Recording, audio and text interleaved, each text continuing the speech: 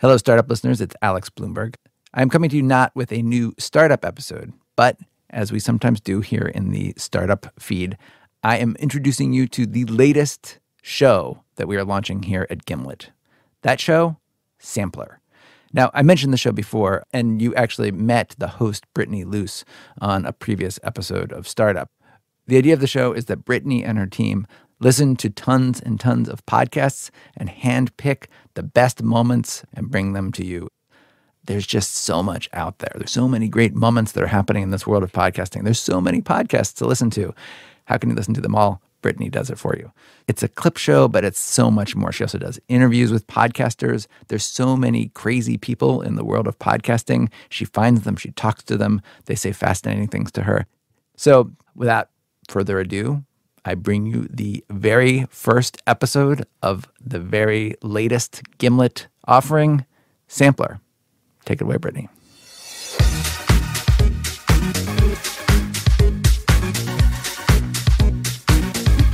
From Gimlet Media, this is Sampler. I'm Brittany Luce, a.k.a. the Sacagawea of the podcast world, a.k.a. your host. And just as Sacagawea bravely led the Lewis and Clark expedition through the Pacific Northwest, I'm here to help you navigate the vast and deep world of internet audio programming.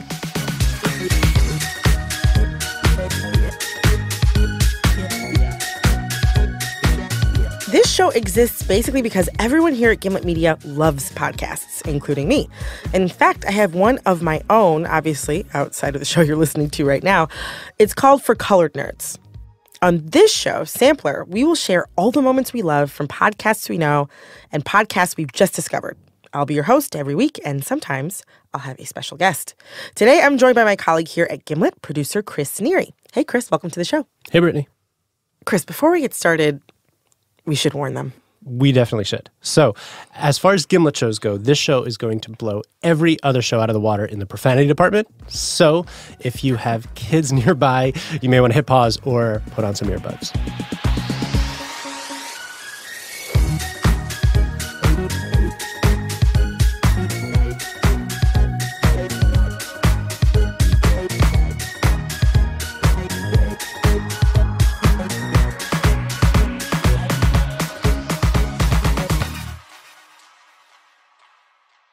I want to start today with a show that I really love.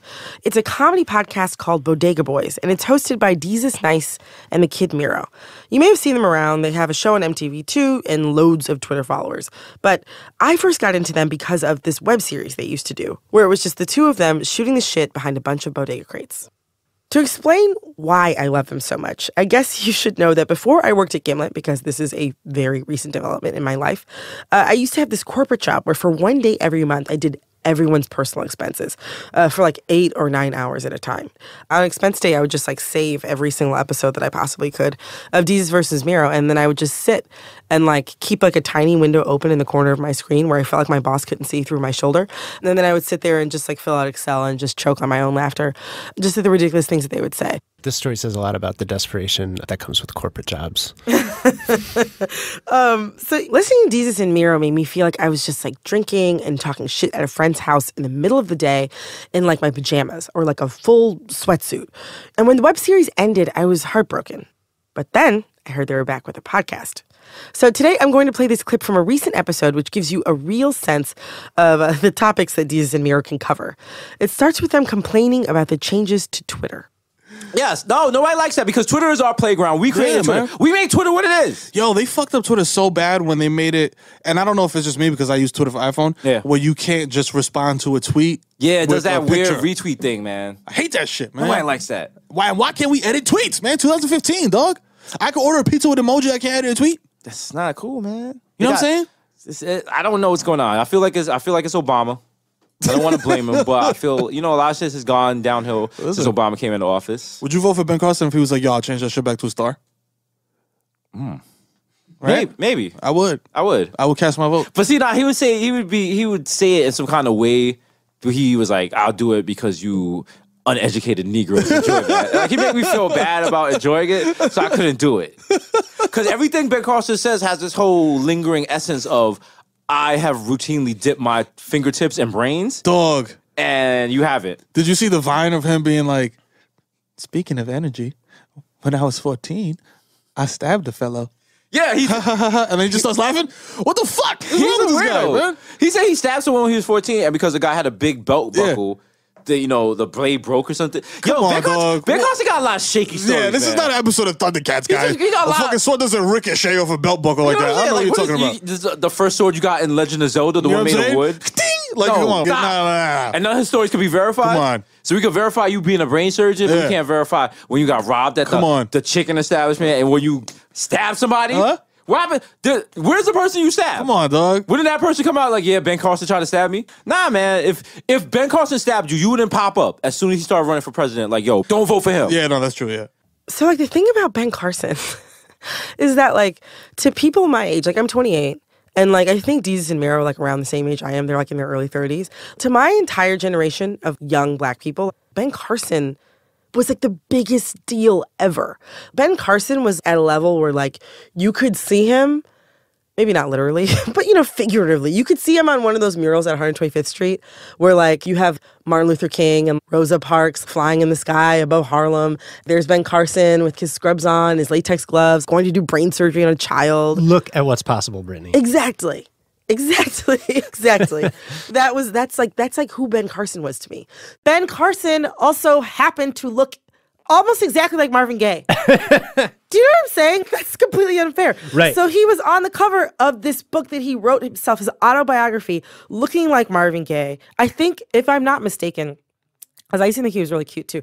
I think it was like the 70s or 80s, so it was totally acceptable if you could have a little bit of chest hair poking out of your scrubs. Sure, oh yeah. Maybe a gold chain. He had like a politely tiny afro. Yeah. He was the shit. And all of a sudden he started sharing his political opinions with everybody, and we were all just like, what? Did you ever want to be a brain surgeon? I wanted to be an oncologist when I was a kid, when I was close. like 9. Yeah. Right. So yeah, I really thought that I was You were gonna be like a shooting cancer. high, but not that high. Yeah. Like you were I like, was- I think I'm oncology material, not brain surgery material. Exactly. I was like, I don't know about that. But yeah, no, that's why I love that. I love that piece of tape so much, because it's just like, there's humor, but there's also like the anger and disappointment of just like, Ben Carson, Right. Yeah. what happened to you? We wanted more. We wanted more. Or less. Or less. Less of some stuff, more of other Yes, stuff. more brains, more dipping your fingertips in brains. Right. Less talking. Period. So obviously, Deezus and Mero can talk about a range of topics, but one of my favorite parts of their podcast is when they dispense relationship advice. Their advice, almost unsurprisingly, is both very true, possibly even profound, but also terrible and offensive, and as my mother would say, raunchy. So it made me wonder. I'm hosting this podcast where I'm recommending podcasts to other people, but, would everyone, would lots of other people find Bodega Boys as hilarious as I do? So I decided to test this question out by playing a clip for the very, very last person that I could ever imagine being in Deezus and Mero's target demographic. How old are you? Really? You don't have to answer. I'm a happy, healthy, and sexy 60. How about that? That's beautiful. I'm very happy to hear that. Chris, please meet my mother, Ursula. You and Dad have been married for how many years now? Do you know? Long time, forever. 36 years. 36 years. And when did you get married? 36 years ago. So I picked out a clip for us to listen to together. It's an old favorite of mine from last fall. My mom was in her kitchen in Farmington Hills, Michigan, and I was in the studio here in Brooklyn. Do we press on 3 or do we say... On 3. We press on 3. We're on 3. 1, get ready, I'm get ready. set. Okay, I'm getting ready. Just Wait, get am I set. going to count or are you going to count? I'm going to count. Okay, all right, let's just count. 1. Uh-huh. 2, are you ready? I'm ready. 3, I'm on.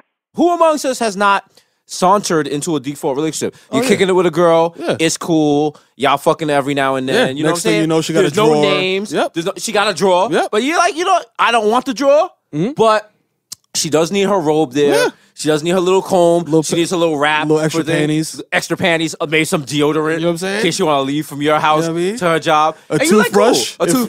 But then what happens? Then one day, you're in the kitchen and she's like, yo, happy 4 months. Ah! what? And you're like, 4 like, months? 4 months of what? What? And she just goes about her business. And you're like, okay, that's cool. I'll deal with that. I'll break up with her at the end of the week. Nah, and you don't because the choach is fire or whatever. And then, one day she's like, come to this thing at my job. Oh. And you're like, all right, cool. I'm with it, Ma. And then she's like, yo, this is my boyfriend. And then it's solidified when people come up to you. Oh my God, I heard so much about you. How long have you been together? Oh my God. And people come up to you years? and they know dates that you don't know. They'll be like, so you guys have been together for 6 months now. And you're like, what the fuck are you talking about? Look at these apple picking. Like, oh, wow. We went apple picking? You go to her desk and you're her background. Oh, it's lit. Shout out to Accidental Relationship Awareness Month. So now you're like, what, 8, 9 months in? Yeah. And you're like, yo, your family know her. Your family don't really rock with her. But, she's there. You be here. She be there. You know what I mean? Y'all be there together. You know what I mean? Listen. Sharing Netflix and shit. A lot of y'all are cringing as you're listening to this because you're in the exact situation. Exactly. And some of you ladies are rolling your eyes because you put some guy in the situation. Okay? If your boyfriend has only called you his girlfriend 3 times in 8 months. And let me tell you something. A lot of dudes would probably try to avoid this. You know what I'm saying? A lot of dudes want to be in relationships, but a lot of dudes do not. You know what I'm saying? Right. And most guys who do not want to be in a relationship would try to avoid this. But dudes are fucking stupid. And it's like putting a peanut butter in a cage, you're going to catch a raccoon. You know what I'm saying? That's exactly, exactly that is. Against your better judgment, you're just like, yo, it's cold. Her apartment's warm. She got that project heat. Yes. She got the Netflix. She got HBO Go. She got a car. She got a car. She always got juices in her fridge. All types of juices, man. All the Tropicana weird tropical shit. Listen. It's like 5% juice. Shout out to you ladies wearing dudes down. It's like, yo. I know. Yo, I got you. Telling your girlfriend like, yo. Fucking dinners. I got 2 weeks left. I got 2. He gonna help. Listen.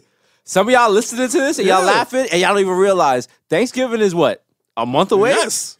Y'all gonna have to have a very difficult discussion. Yep. Because your girl's gonna be like, so are we going to my parents' house or yours? And you're gonna be like, what? Wait, what are you? I thought you made plans on your own. Then it gets very awkward, and you know what I'm saying? Not that I'm speaking from experience. Yeah, listen, me either. No, only have relationships over here. My relationships are like Red Bull. They give me wings. It's funny. Okay, I'm serious. I'm gonna keep a straight face. No, you don't have to keep a straight face. It's okay that you thought it was funny. What do you think about relationships like this? I think it's unfortunate for the female that she jumped right in, especially within a 4-month window. 4-month window. You think 4 months is too soon? Yeah. Really? Just kicking it. I don't think that's long enough. What do you mean? Just wait, hold on. Do you think just kicking it is like dating, or do you think that those are two different things? In my day, you set up early and you kind of kicked it around, and then finally got to a point. He says, I really like this person, and I want to kind of spend more time with this particular person. So then let's enter into some kind of agreement that we kind of want to. I want to spend more time with you. Yes, you want to spend more time with me. Okay, we'll do that. Versus like, I saw you at a party. You were cute. We went home together, and then every other week on a Friday. Or, you get what they call it now, booty calls. Yeah, booty calls.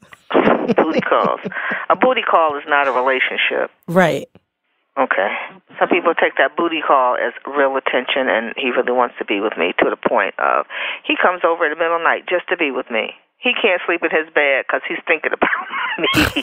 And that's really a booty call, and she's thinking it's romance. So what's it like to hear your mom say the words booty call? It's weird because on one hand, now that I've listened to the clip with her, on one hand it was a little much. Sure. But on the other hand, I'm weirdly not surprised. Would you say impressed? I am impressed. But now that I actually I've heard now both of us on tape, I actually think that I get a lot of my manner of speaking from my mother. All right, another question. Would you say you're becoming your mother? I think the transition is complete. I think it's been so for at least a decade. Right. I mean, you guys like the same podcast. So natural indicator of good parenting, I think. Sure.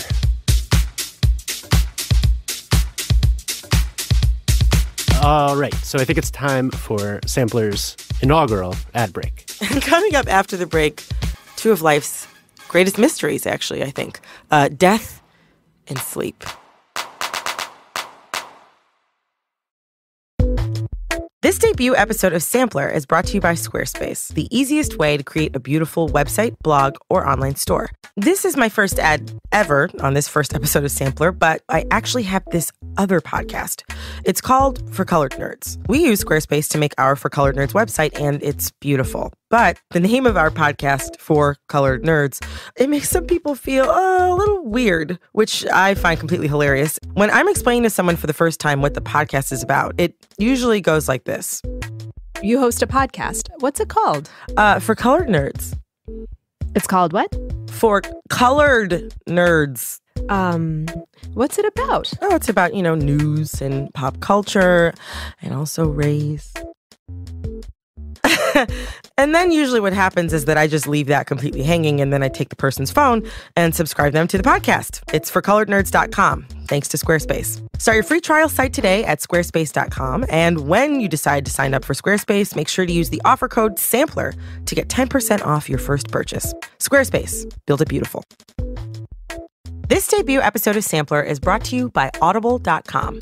Audible.com provides over 180,000 audio programs from the leading audiobook publishers. Audible.com is offering our listeners a free 30-day trial membership. And can I please recommend one audiobook I personally believe that everyone needs to hear? It's called Year of Yes by Shonda Rhimes. When it was first suggested to me that I write about this year, my first instinct was to say, no. Writing about myself feels a lot like I have just decided to stand up on a table in a very proper restaurant, raise my dress, and show everyone that I'm not wearing panties. That is to say, it feels shocking. It puts bits of me that I usually keep to myself on display. Naughty bits. Secret bits. Full disclosure, I am currently making my way through Year of Yes for the 6th time. But you can get it now at audible.com/sampler. Show your support for Sampler and get a free 30-day trial at audible.com/sampler. Hi, I'm Brittany Luce, and welcome back to Sampler, the show where I tell you what you should be listening to, because I can. And also welcome back to my co-host for the day, Gimlet producer Chris Neary. Hey. Hey. The clip I have here right now is from one of my favorite podcasts called The Dead Authors Podcast. It's a provocative name. And the premise is very simple. British author H.G. Wells, who wrote the science fiction book The Time Machine, that's important, and who died in 1946, uses a time machine to bring back other dead authors from the past and have conversations with them in front of live audiences. Did you know this whole time? I didn't know that H.G. Wells wrote The Time Machine. I thought he just wrote The Invisible Man. So I was just like, oh, random choice, H.G. Wells, just whatever. The whole time we've been working on this episode. I had no clue. So now it's even better. Yeah, no, now this is deep. This is very deep. I'm Right. with you. I'm 100% with you. This is just shocking to me, surprising, but okay, I'm ready. Wow. I'm so glad we captured that on tape, that realization. Okay, so comedian Paula Tompkins plays H.G. Wells, and the authors who he brings back are also played by comedians. There are episodes about F. Scott Fitzgerald and L. Ron Hubbard and Walt Whitman, but my favorite episode, my very favorite episode of this, is where Kristen Shaw plays Tennessee Williams. For anyone who doesn't have Tennessee Williams' accomplishments at the top of mind, which is fine, that's totally fine. He was a mid-century American playwright who wrote The Glass Menagerie, Streetcar Named Desire, and Cat on a Hot Tin Roof. So here's the clip that opens that episode. You're hearing comedian Kristen Shaw walk out on stage, being introduced Mr. Williams. as Tennessee Mr. Williams. Thank you very much, Tennessee. Please do have a seat there. Let me get this microphone out of the way. There we go. You having a bit of water there in the tumbler? No, this is a little bit of tonic, and the rest is magic. So just the classic magic and tonic. It is the oldest drink. In New Orleans, that's what they serve up at 10 a.m. with your biscuits and your gravy and your magic and your tonic.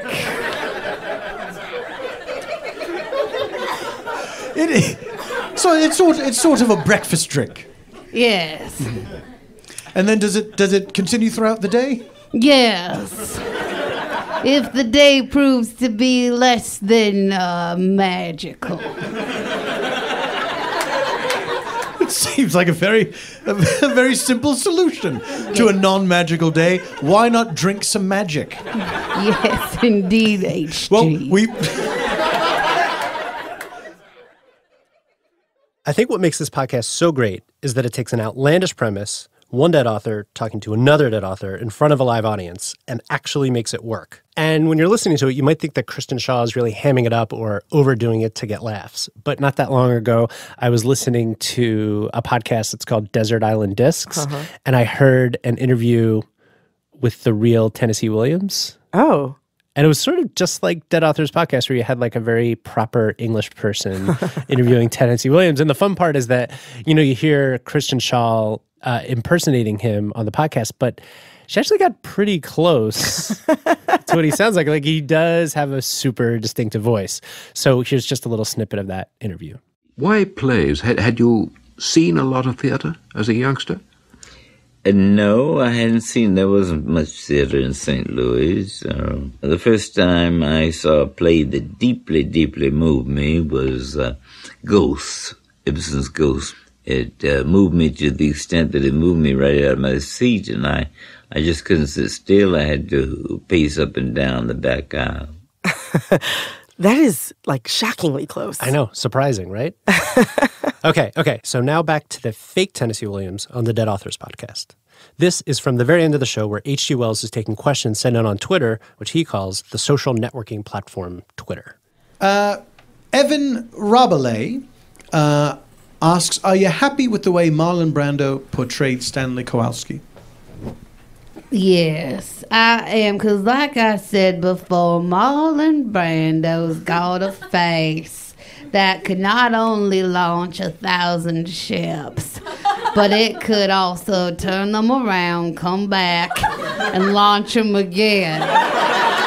They'd be like, did I just see that handsome face? Why are we going away from it? We gotta go back. I think I did. Oh, we did see it. Do we gotta leave, Marlon? Do we really gotta go away from that face?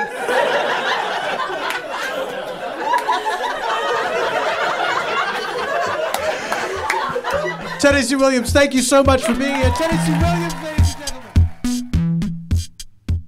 gentlemen. Okay, Brittany, we have one more podcast today. It is not like the other ones we've heard that were, we hope, funny and energetic. It is intentionally boring. Intentionally boring is something that I have been on 25% of my first dates, Chris. Wow, that's a pretty exact number. Oh yeah, I mean, you gotta have stats. But yeah, no, I mean, if it's not going well, then I will just try to steer it toward a halt. One time, I think I got down to 46 minutes. 46 minutes from sitting down to paying. 46 minutes. You are a killer. Last 15 minutes, I got driven home. I mean, I probably wasted only an hour and 15 minutes of my life. Okay. So why would we present a podcast that is intentionally boring? It's because unlike most podcasts, this podcast is medicinal. Like, it actually helps with your life. The podcast is called Sleep With Me. And here's the show description. Can't fall asleep, mind racing at night, worries keeping you awake. We are here to help. Sleep With Me is a groundbreaking podcast that uses boredom superpowers to help you fall asleep. Ladies and gentlemen, boys and girls, start your sleep engines, because I'm about to wave the non-checkered, the fuzzy flag of sleep, because it's I said time twice, bummer, but it is time for Sleep With Me. 3 times cancels it out. So the conceit of the show is that the host, who calls himself Dearest Scooter, tells you bedtime stories that are, by design, really boring. He tells weird personal stories, and sometimes he even slips into other languages. And he even does really, really boring recaps of television shows like Breaking Bad. The next scene, we have Walt getting ready for his treatment, and he's talking to Junior and Cielo. He's all doped up, totally wrecked. Like, he just gets his, some straight narcotics, and he can't even get his glasses off. Cielo says, "Hey, where's your cell phone?" And he says, "Which one of the two?" "Which one of two?" he says. And Cielo's pissed. Un mes después, I think. And then we have Walt and Dak, and Walt's got a goatee. All of a sudden, it's months later. Un mes después, a month later. My Spanish is getting better there. I noticed it. And they're talking results, going back to work. We called Dear Scooter to find out more about the inspiration behind this strange podcast. Turns out his real name is Drew Ackerman. He's a librarian. He lives in the Bay Area. And the name Dearest Scooter comes from Scooter Libby, the former Bush administration official. That is a long story. The important thing to know, though, is that Drew has trouble sleeping and has since he was a kid. Like, I felt like these adults wanted to help me, but I felt like it was like almost like we were speaking a different language. And I feel like that's the same way for people that can't sleep. Even now, it's like a lot of times it's like, well, what do you mean you can't sleep? Have you tried? Oh, well, I was thinking too much. Okay, well, have you tried not thinking? And it's like, of course I've fucking tried not thinking, man. Like, what the fuck? Like, no, I can't sleep. Like, oh, have you tried baths? Have you taken a hot bath? It's like, I mean, it's very isolating to be lying there alone in the dark, either as a kid or as an adult. It feels like in doing this podcast, you've developed this very specific writing skill set that I do not understand. What are the writing rules of putting someone to sleep? I think one element of it is always that there can't be a lot of repetition. If there's anything that I hear a lot of, it's that, you know, white noise works for a certain population all the time, but for other people it gets repetitive, or they even know when the white noise loops. And so, you know, I guess one key I feel like of putting people to sleep through my podcast is that whenever they listen, there might be familiar elements, but there's always going to be something different going on. But at the same time, it can't be something they can really sink their teeth into or overly interesting. It's kind of like finding a balance between what's interesting to like you in your waking life or would be like gripping, and what's totally boring that you just would totally tune out. Like a lot of times, at least with me, there's like a lot of narratives that are going on that are just droning repetitive voices about this thing or that thing, or about your self-worth or your life or your relationships or just all the work you have to get done. And so really the podcast has to be more interesting than those voices, but not be so interesting that you're like, oh, I can't fall asleep. I have to hear how this turns out. In short, when you were trying to put people to sleep, you break every rule of good storytelling. The sort of rules we aspire to follow here at Gimlet. Like, for example, the stories are intentionally long, too long, because if you made them too short, people would feel like, well, I have to fall asleep in the next 30 minutes. He wants people to know that he'll be there for an hour, droning on, and so they don't have to worry.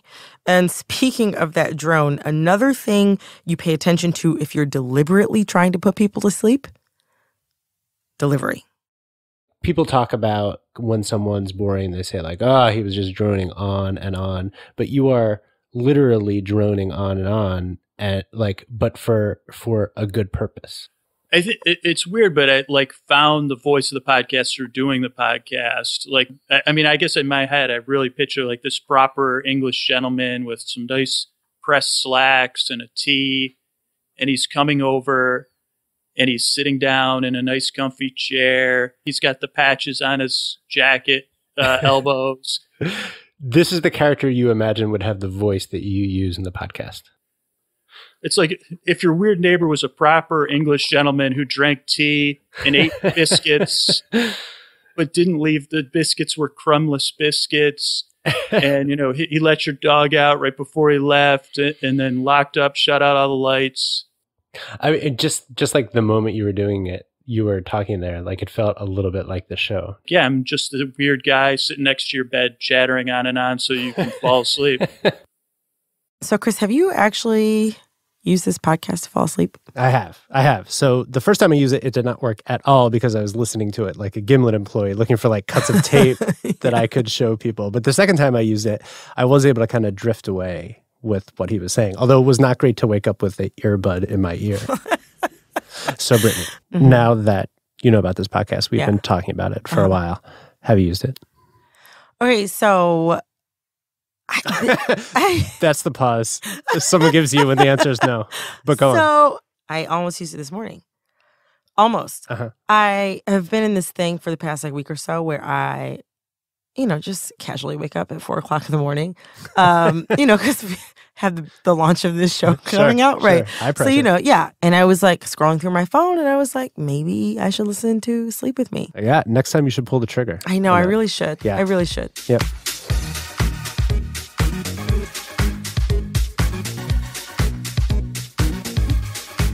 So this has been the very first episode of Sampler. Thank you guys so much for listening. I appreciate it. The entire Sampler team appreciates it. On the show today, you heard clips from the Bodega Boys, the Dead Authors Podcast, Desert Island Discs, and Sleep With Me Podcast. You can find links to these shows on our website, gimletmedia.com/sampler. This episode of Sampler was produced by Chris Neary, Matthew Nelson, Rose Reed, and myself. It was edited by Alex Bloomberg, Peter Clowney, and Caitlin Kenny, and this episode was mixed by David Herman. Our theme song was written and performed by Micah Vellian. Original scoring was done by Peter Kokoma, and our ad music is by Build Buildings. And special thanks to Ursula Luce, that's my mom, and also Emily Kennedy. And listeners, we want to hear from you. Send us one podcast you would share with your mom and tell us why you play it for her. You can message us on Facebook or Twitter at Sampler Show or email us at sampler@gimletmedia.com. Sampler is a production of Gimlet Media. Thanks to our sponsor, Audible.com. Audible.com provides over 180,000 audio programs from the leading audiobook publishers. If you want to listen to it, Audible has it. Go to audible.com/sampler to get a free 30-day trial today. That's audible.com/sampler.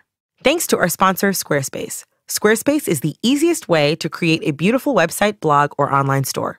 Squarespace features easy-to-use templates and 24/7 support. When you decide to sign up for Squarespace, make sure to use the offer code SAMPLER to get 10% off your first purchase and to show your support for our show. Squarespace. Build it beautiful. Tune in next week to hear comedian W. Kamau Bell, who loves Denzel Washington so much that he created an entire podcast about him. I want to know, why Denzel? That's a weird question. I guess it's like, why focus on the sun? Is that it? Yeah, we're done. We're done? We're done. That's so I can't believe that. First episode, in the can, done. Everyone's going home. I shouldn't smack the table. So there you go. That was Sampler, hosted by Brittany Luce. I hope you enjoyed it as much as I do. If you did, by all means, go and subscribe. What are you waiting for? Go to wherever you get your podcasts, subscribe to Sampler. As for the Startup podcast, we are furiously working on season 3. That is going to be coming to you in the spring. Be sure to check this feed for updates as we get closer to that time. All right. Thanks, everyone.